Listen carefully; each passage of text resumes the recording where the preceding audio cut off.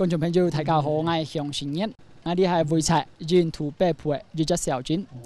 大家從畫面度就可以看到，呢下度嘅後背當到嘅鋼筋分化嘅咩拼音，是第14歲嘅達賴喇嘛誕正家族。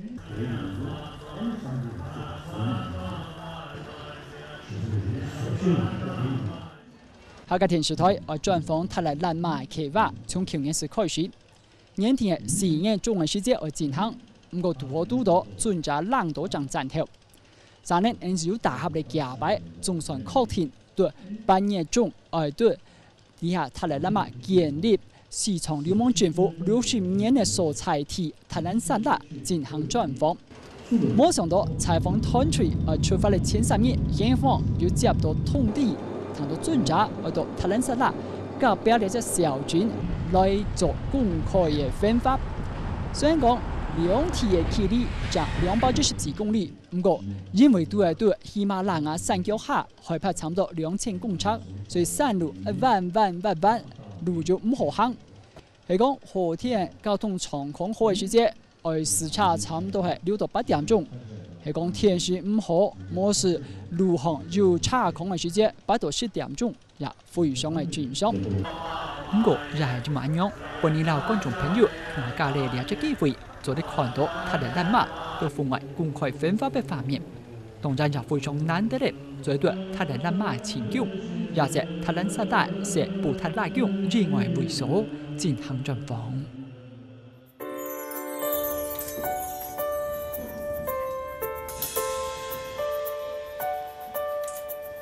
一會小心得了，準備可以啊，可以。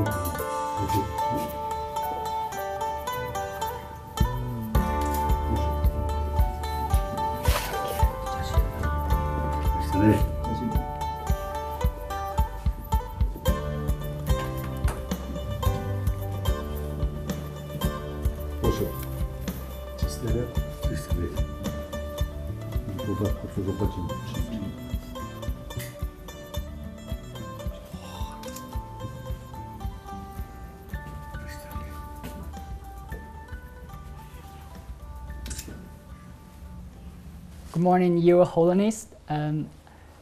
We are very happy and very grateful to have this wonderful opportunity to connect Your Holiness and the 4.5 million of Hakka people in Taiwan. The total population of Taiwan is 23 million, and Hakka is about 1/5 of the population. So I wish through this interview there will be more and more Hakka people in Taiwan, and even by internet, to make more and more Hakka people around the world, they can connect and make the distance closer with Your Holiness. Allow me to introduce you myself. My name is Paul. I'm from a Hakka village of northern part of Taiwan, Hsinchu. My first question would be, yes. You live an uneasy life. You were recognized as the 14th Dalai Lama, and also you become the political leader at age 16. Then Your Holiness established the exile government at age 24. We can look back at this history. It's been very difficult.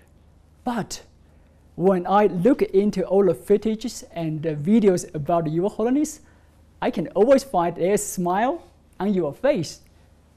Are Your Holiness the most optimistic Dalai Lama ever? How could you make a smile on your face all the time? Firstly, I'm a human being. I believe, even according to scientists, basic human nature is more compassionate. Yes. Reason, we are social animal. Any social animal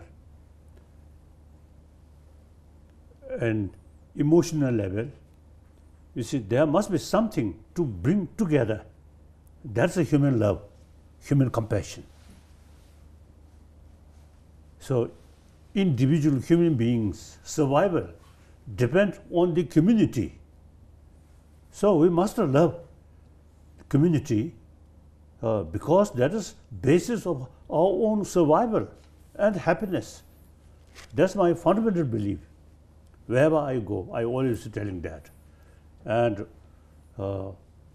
7 billion human beings, basically same emotionally or mentally, physically, we are same.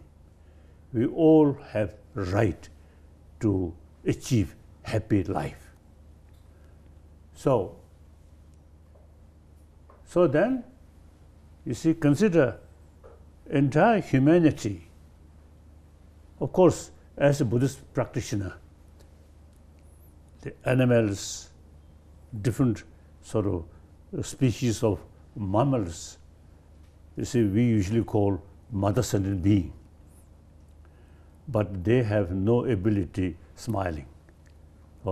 We human beings, by nature, we have the ability to smile.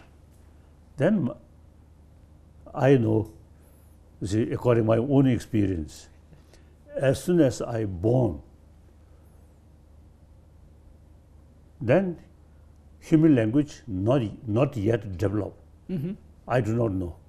But emotionally, by nature, I totally rely on my mother. My mother also, you see, take fullest care. That's the way our life starts. So then, among the children, they don't care what's other nationality or religious belief, but so long each other play together smiling. If you show sort of the angry face, then even children don't like. Dogs also. You see, when we show them smile and genuine love, loving kindness, they also appreciate. So therefore, according to my belief, I feel smile is very good.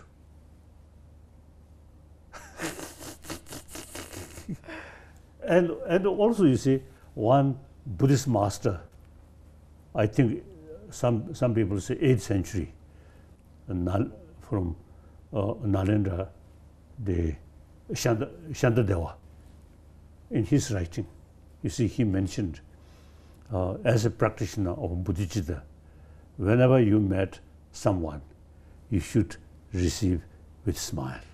It mentioned that. I practice that as much as. I will do I that cannot too. smile to mosquito.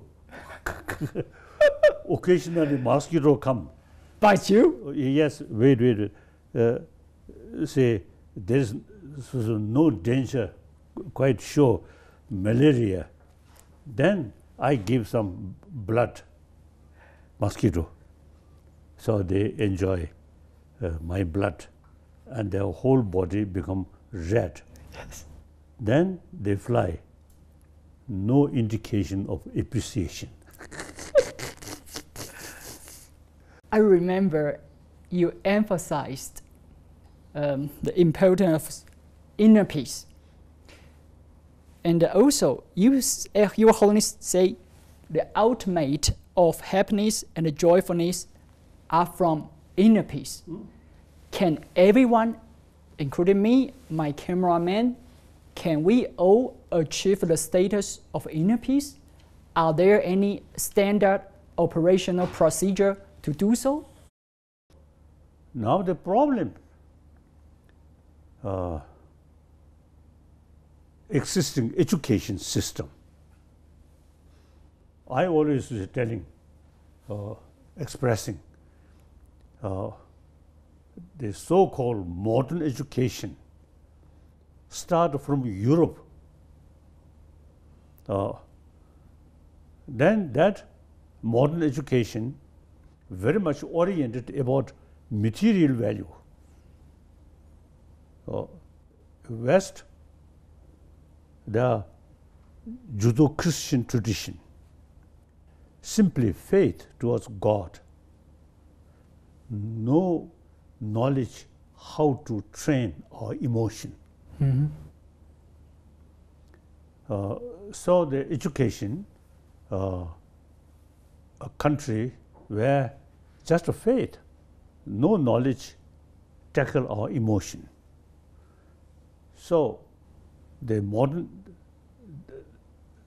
the Europe, the industrialization, then just a faith or monastic sort of education, monastic or nunnery education, not sufficient. In the past, education carried by monastery or nunnery. Now industrialization developed, so that education now not adequate. So therefore, they develop separate education institution. Then the responsibility of the separate newly developed education institution, then the only concern is the development of the material, including science and technology, these things. So modern education become very much oriented about material value. So now, for example, it is quite clear, children, say 5, 6, 7 years, the basic human value very much alive. The children play together. Then once they join education institution, then you see, make differences on the basis of faith and nationality. So modern education, very much materialistic education. And then the children from birth, you see, they sort of have the potential, show other loving kindness. Now that become now what called? Kasa? Dormant. So usually I make distinction, brain and heart. Modern education only concerns brain, not warm-heartedness. So through modern education, the entire community, or now humanity even, through modern education, now they create some kind of materialistic life, materialistic culture. There is no room about this warm-heartedness. Only in this country, India, over 3,000 years, the concept of ahimsa, karuna. Ahimsa means non-violence, and karuna means compassion. And see, the method training our mind, the shamatha, single-pointed mind practice, and vipassana, analytical meditation. This country, 3,000 years, already developed. And Buddha himself, product of these traditions. So now modern education come from West, you see, different, just a faith. Therefore, the modern education alone not sort of sufficient to tackle our emotional problem. So now today,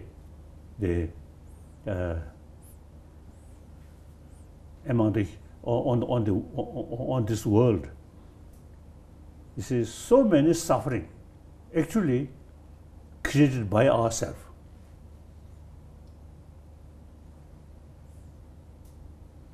Because you see, we only think about material value, and for that competition and cheating, all these, corruption, all these happen. And then too much sort of desire or economy, these things. And then eventually, you see, too much emphasis, differences, we and they, then war, killing happen. So therefore, now I often now expressing, we need from kindergarten level, while teach children the hygiene of physical, we must teach hygiene of emotion from kindergarten level up to university level. Then education become more complete, taking care about material value and at the same time taking care about inner peace. Nothing to do with religion. Religion is something individual business. This healthy mind, healthy body is the interest for entire 7 billion human beings. Universal value. Although these sort of method teaching our mind, these things come from religious text, but we should consider these are academic subject, not talking about nirvana or karsa. Jingtu, pure land. Oh, pure land. No, not talking that. Just how to live day by day, year by year, happy person and a happy family. That's our aim, including non-believer and among the believer, different tradition. It's private business. Now, as a human being, we really need more inner value, deeper experience about inner value, then genuine world peace can achieve without paying much attention, just material education, material thing. Then money, only money important. In order to make money, fight or produce more weapon, including nuclear weapon. All these, I feel, related with the education system, not educate about warm-heartedness, like that. So therefore, the smile is very important. Then on top of that, if my teeth is very very bad, then maybe better. Something like that. But my teeth are quite good. Yes. 84-year-old person, my teeth, even some hard nut or something, I can eat, no problem. I read a sentence in a documentary film. It says, when science contradicts faith, Your Holiness is likely to choose science. That's more than I could imagine. Of course, I respect all religions, all faith. However, among the faith, the theistic religion believe God, creator. The non-theistic religion, no creator, but self-creation.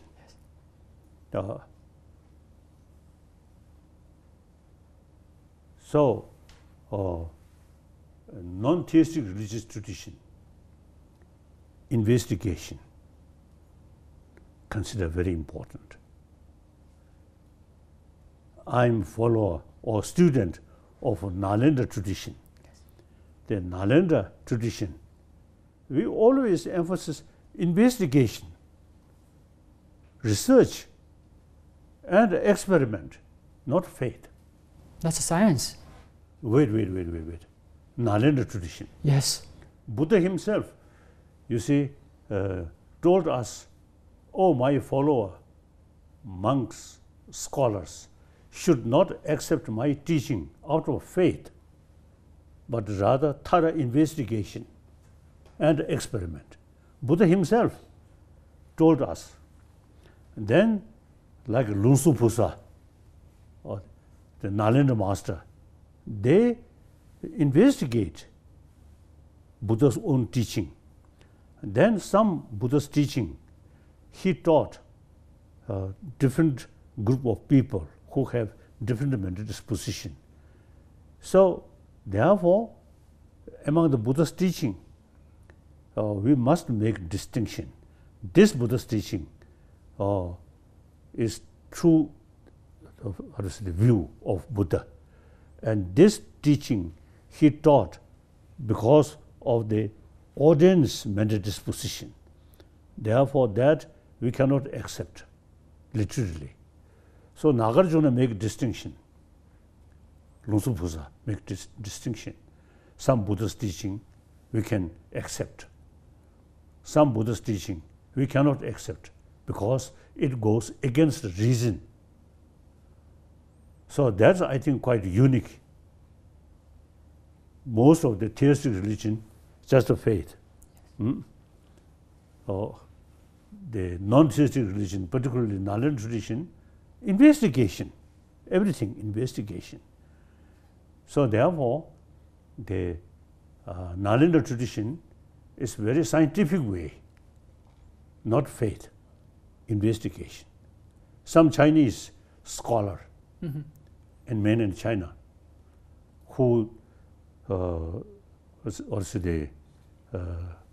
who notice some of publication from here about Buddhist science and modern science, these things.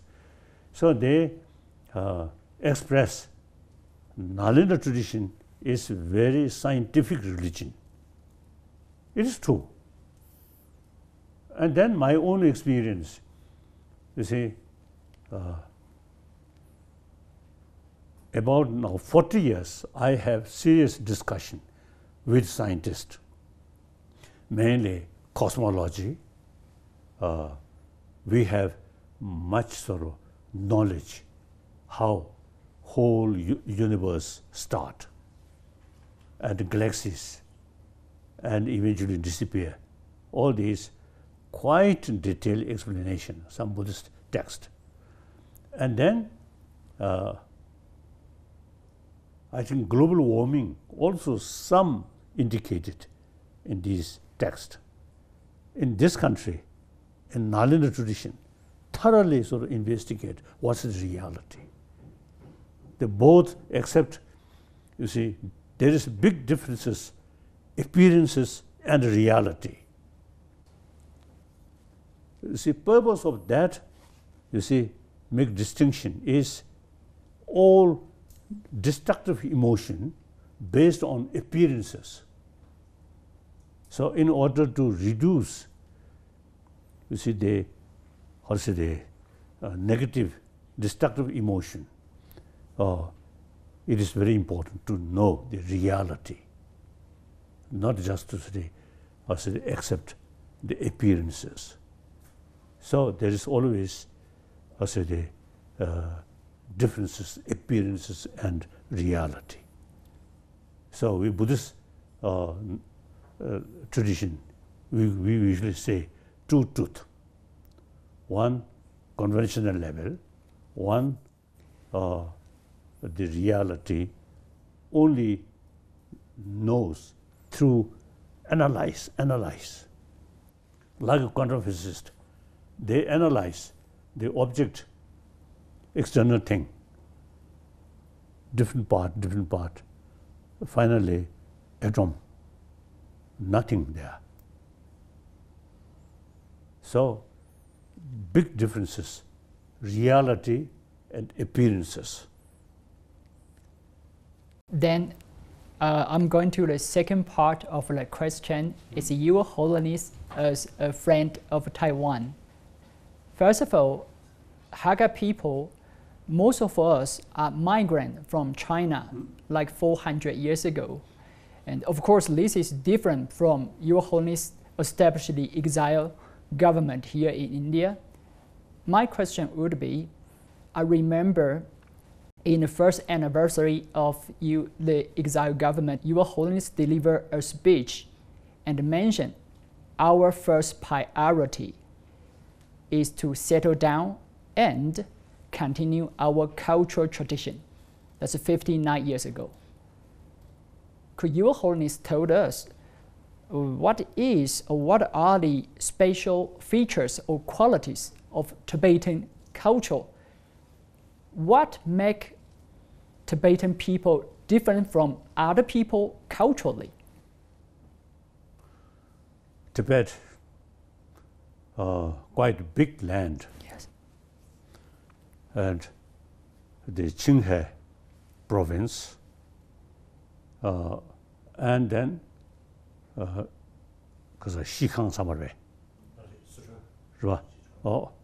the Kham area. Yes. And then central Tibet and the western part of Tibet. You see, little different dialect, but all, you see, use the scripture, which actually translation started 8th century. The Tibetan emperor, 8th century, see, he invited one Nalendra master, Shanda Rakshita. You see, he introduced Buddha Dharma according to Nalendra tradition. And then also, you see, he advised Tibetan emperor, 8th century, since you have your own script in the 7th century, another, you see, the Tibetan sort of king, you see, introduced Tibetan script, copy from Indian Devanagari letter. Sometimes we can pick up a few words in Ashoka pillar, like that. So the alphabet, copy from Indian, one Indian ancient script, and then correct, yang the sages ka sire. 字母和母音。 Ka. Alphabet and vowels. Consonant and vowels. So since 7th century, the King Songtsen Gampo married with Chinese princess, and with princess, the Buddha statue, very important Buddha statue, brought to Lhasa. Still, it remains most, or say, the sacred or precious Buddha statue. So, it seems to say, Songtsen Gampo, 7th century, he married with Chinese princess, and I'm quite sure he enjoyed Chinese food. But he found Chinese letter too complicated. So he preferred copy from Indian Devanagari and alphabet. So he developed Tibetan script. So therefore, 8th century, the Nalendra master Shanda Rakshita reached Tibet. He advised, you have your own writing script. So now better to translate from Sanskrit mainly, and Pali, and maybe some Nepalese language. So mainly Sanskrit. So translation started. Altogether, about 300 volumes. So therefore, you see, Tibetan language, something unique. Mongolia, you see, use Tibetan language, and Himalayan sort of area use Tibetan language. Otherwise, you see, no other country. So, the people who use Tibetan language maybe around 6 million. In China, in Chinese constitution, recognize some area as Zangzu Dichu. Yes. Zangzu Dichu. So altogether, maybe 6 to 7 million. The Xizang Zitichu, about 2 millions. Okay. So the entire Tibetan is the same language. And in that language, I think most Buddhist philosophical text available. So now that is Tibetan culture. Today, the Nalanda now ruined completely. All the knowledge of Nalanda, Shanda Rakshita brought to Tibet. And then he also used to advise some young Tibetan sent to Nalanda at that time, study Nalanda. Like Kasadi, Shunzang Samare. 玄奘大师， Tangsen. 唐僧， Like Shunzang also used to come from China and join Nalanda institution, study. Some scholars say he met Nagabodhi, 龙觉 论师， the Nagarjuna's senior student. When Shunzang met him, the Nagabodhi, very old. Some say that. And anyway, you see the Buddhism and Hansu teach from Nalanda. And Tibet, Mongolia in this area also is from Nalanda. So we are actually Hansang, spiritually, truly spiritual brother, sister. Now differences, the Chinese Buddhists, they do not pay much attention about logic. We Tibetan pay much sort of interest about logic. So now today, whole Buddhist world, Tibetan, only Tibetan, you see, use extensively logic. Like Dignak's one great scholar of logician, Dignak and Dharmakirti. So the logic, very important. Logical approach, always, you see, whenever you heard something, even Buddha's own teaching, the first reaction is why? Not yes, yes, yes. Why? So that brings further investigation. Very important. So even I think the political matter or economy matter in any field, the word why is very important. Then you see you develop the further investigation and try to look through different angles. Through that way, you will see the reality more complete form. With that knowledge, then your method become realistic method. Unless you see, otherwise you see just look from one angle, and then without seeing the whole, because of the holistic view, then you see your approach often become unrealistic approach, like that. So therefore, logical approach is very, very important. So that we Tibetan kept over 1,000 years, according Nalanda master Shanda Rakshita.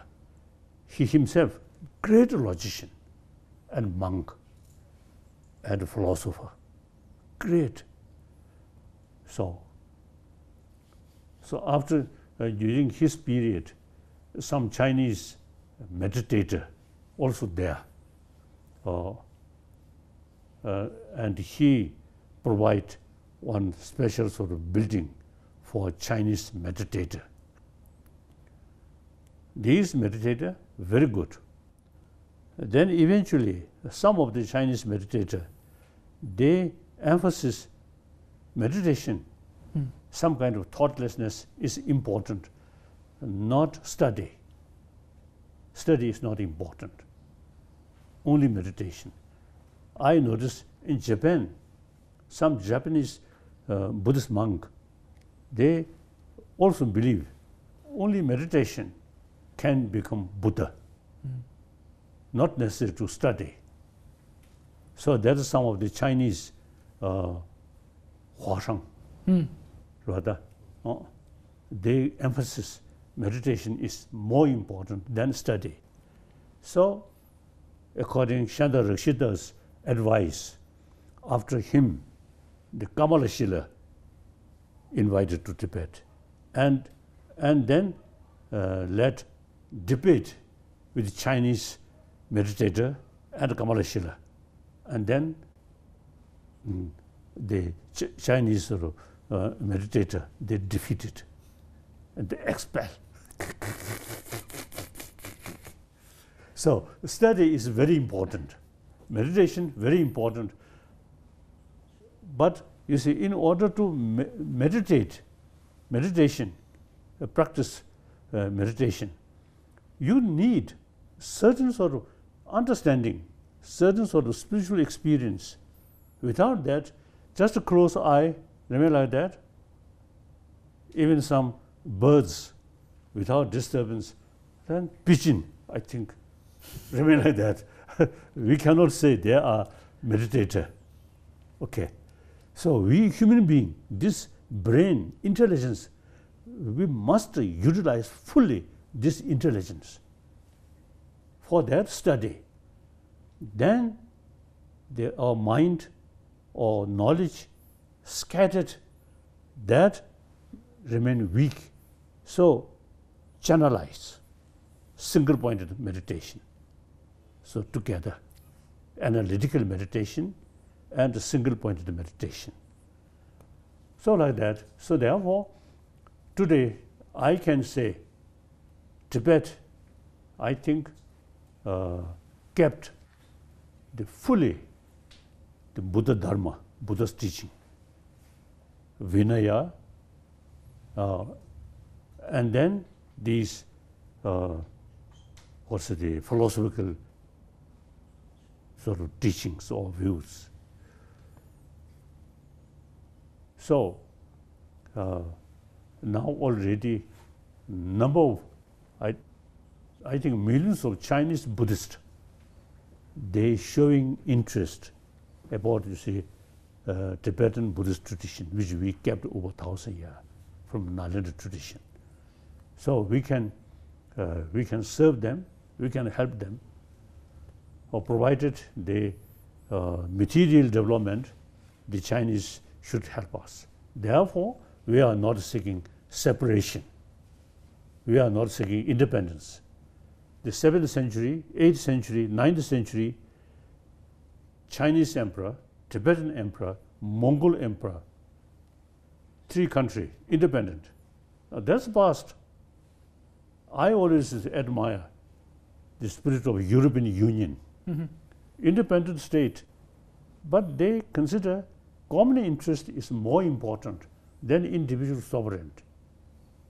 So I also feel we Tibet in many centuries ago, independent country, but now modern time, we are 20th century, 21st century, much better part of Zhonghua Renmin Gonghuo, and work together with mutual respect.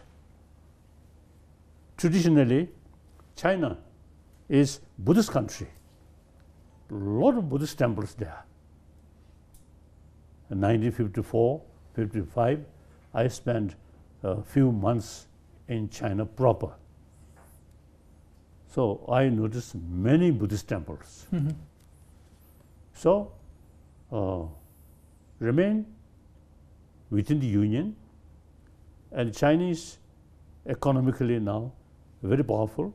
So let them build, construct Tibet materially.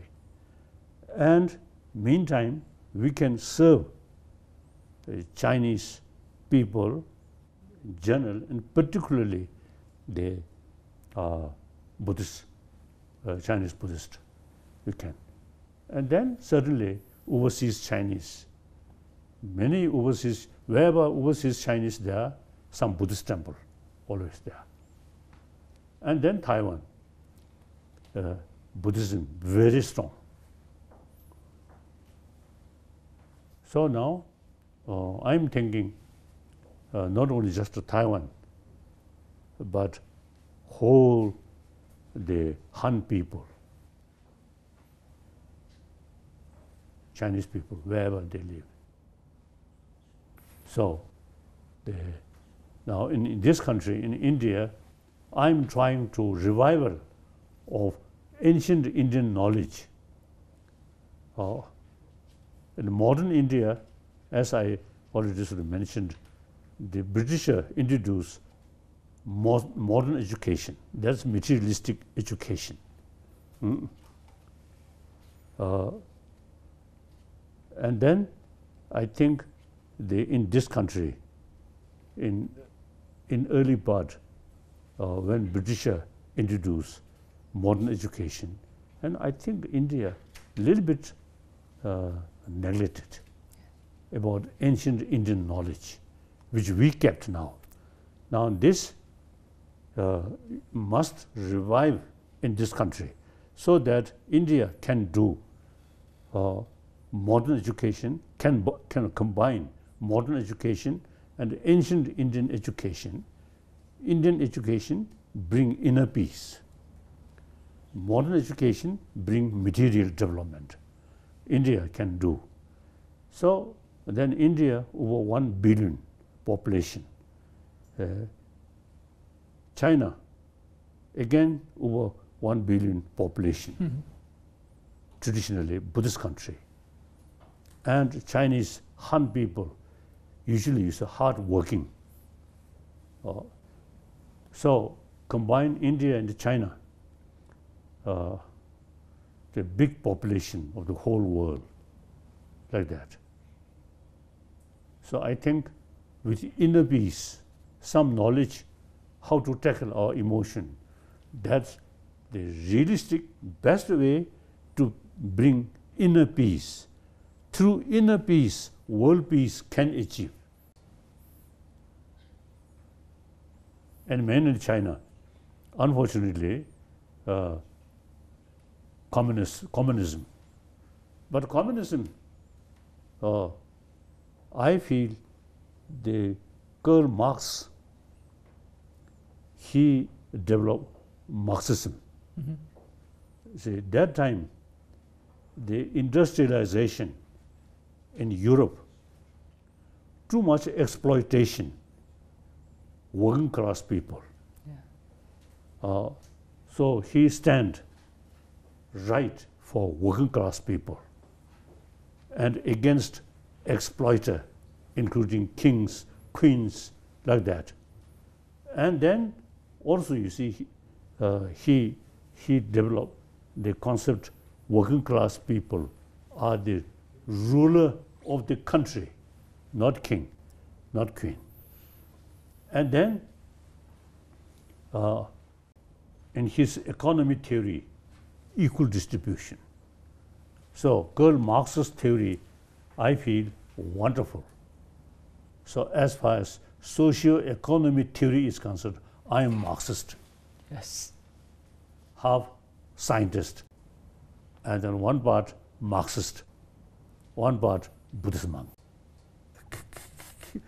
Dalai Lama just a name, like that. So there, but you see that pure Marxism spoiled by Lenin.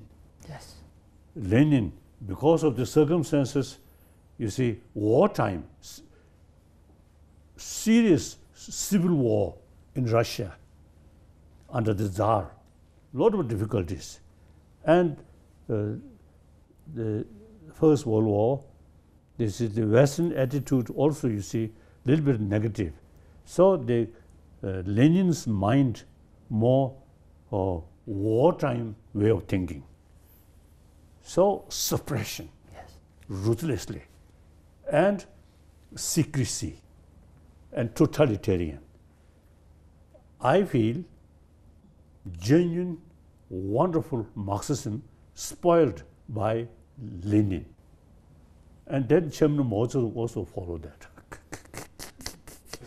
I'm going to ask you a question related to this. Do Your Holiness pay attention to the protests in Hong Kong recently?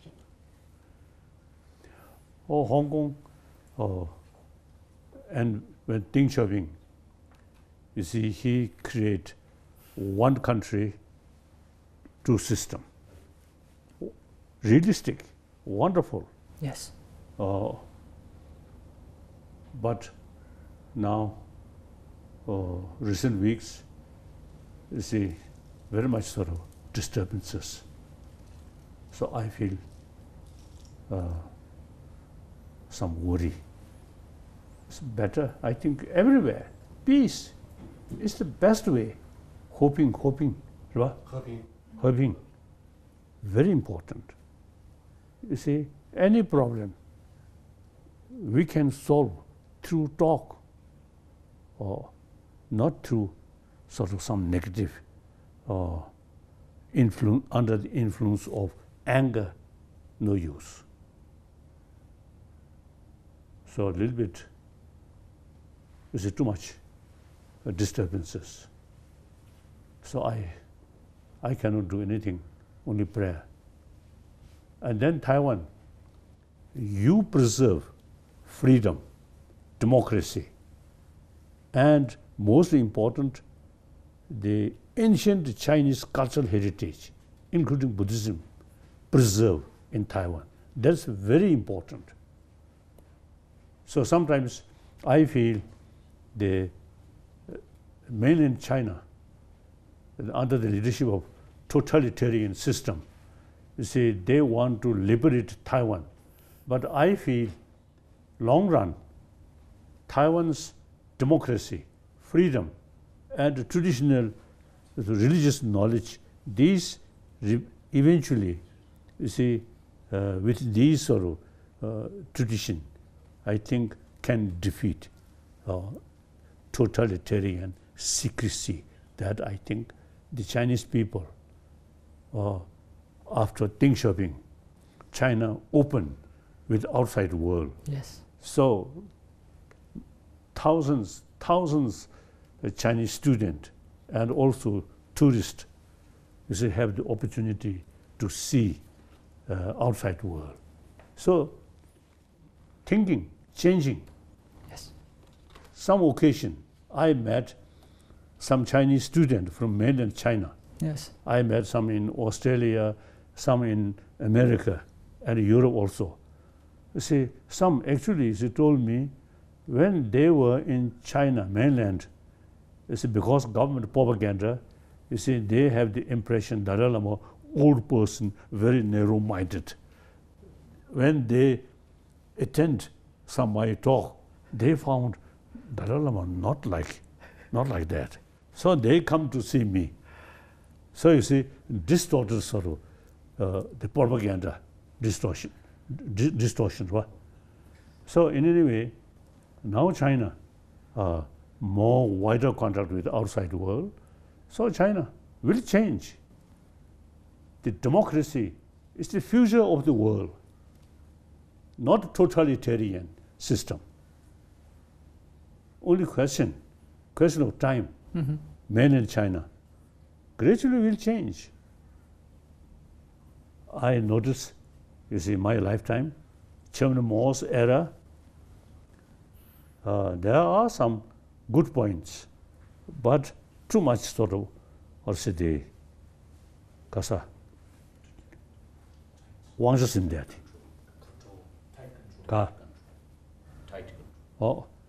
Tight control, or authoritarian system. Yes. Then Deng Xiaoping opened China with the outside world.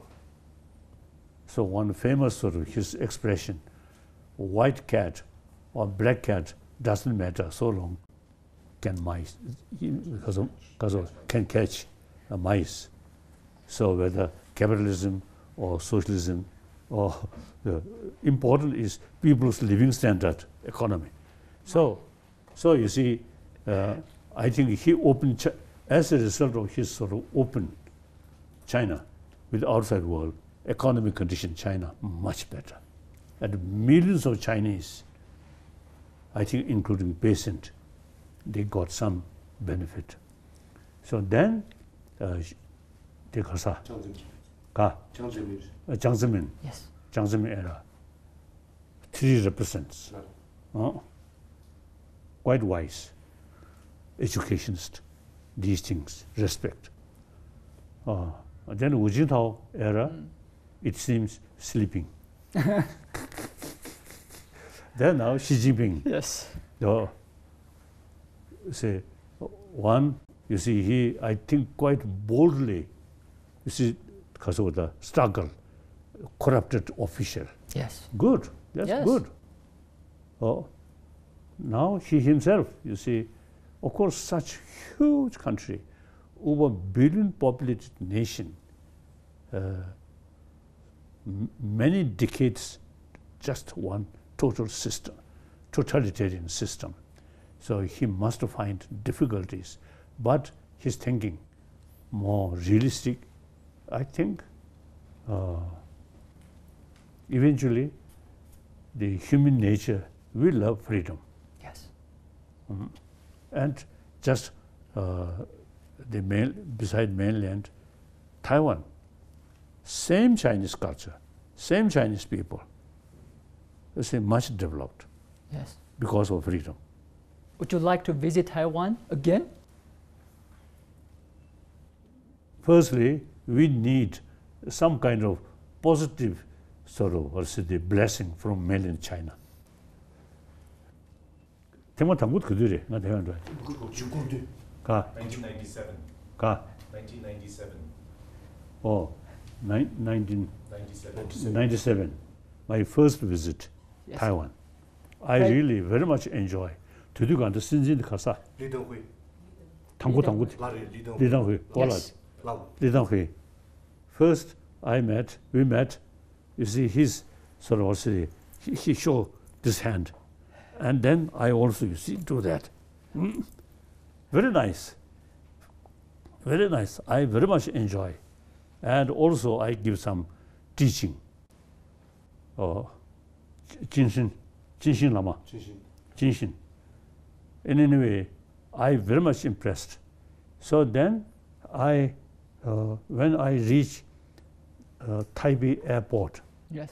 I express, I wish some representative from Chinese embassy and watch while I'm in Taiwan what I'm saying. They should know. My visit purely spiritual, nothing to do with politics. So then at that time I decided Lonanja visit Taiwan. Then I think second time Chimburba. 2001. Then third time Dulciamala. 2001 is the typhoon, and 681 people were killed in the southern part of Taiwan. Right. You console them, have spiritual support for them. Right. And then, meantime, we developed direct contact with the Chinese government in Peking. So then I feel a little inconvenient visit Taiwan. So now we'll see.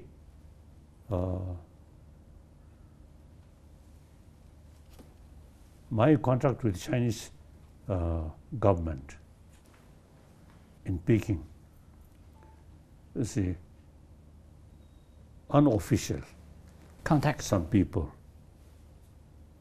from time to time come to see me. Even now? Yes, I have some contact. Yes. And then the exile government, we never use the word of exile government, but we use the word because of the central organization. That's naturally. Now here in India, around 100,000 Tibetan.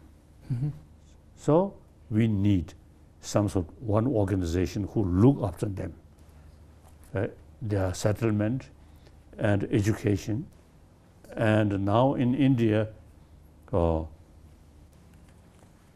some big historical Tibetan monastic institution re-established in India, mainly in South India. Yes. So monk student, about 10,000 monk students, Yes. they carry study, at least in order to become scholar. 20 years they study. In the past, in Tibet, 30 years, 30 years in order to become scholar. So we carry continuously that tradition in India, mainly in South India.